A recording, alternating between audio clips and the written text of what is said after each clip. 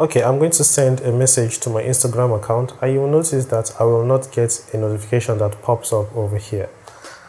Okay, so as you can see, the notification just came up here and it was not over here. So that means that I'll have to slide down to see what the message was. So this is it. It just says hello. So if you want notifications like to pop up over here, they are actually called floating notifications or float notifications. I don't know, it has to do with floats, so it can be floated or float.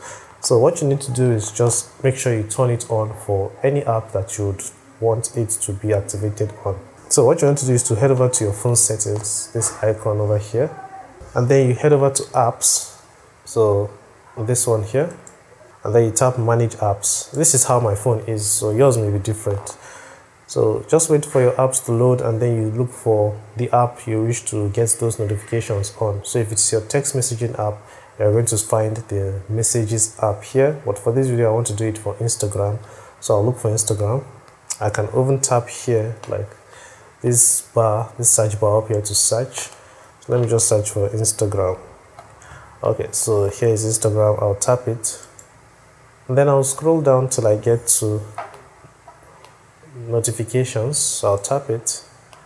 As you can see, it says allow floating notifications. So you can see it is turned off. That is why the notifications just come up as a dot at the top. So if I enable this, then I'm going to try it again so you guys can see now that the message will show up, like will pop up from now on. Okay, so I'm going to send the message now, and as you can see, this time it popped up, and I can see the message that was sent to me on Instagram. So that is how you do the floating notifications.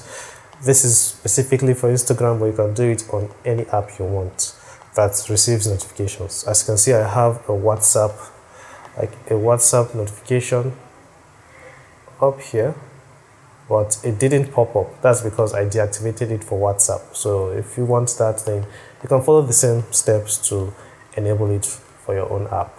Okay, thank you for watching. If you found the video helpful, please give it a like and subscribe for more videos like this. I will see you in the next video. Take care and bye bye.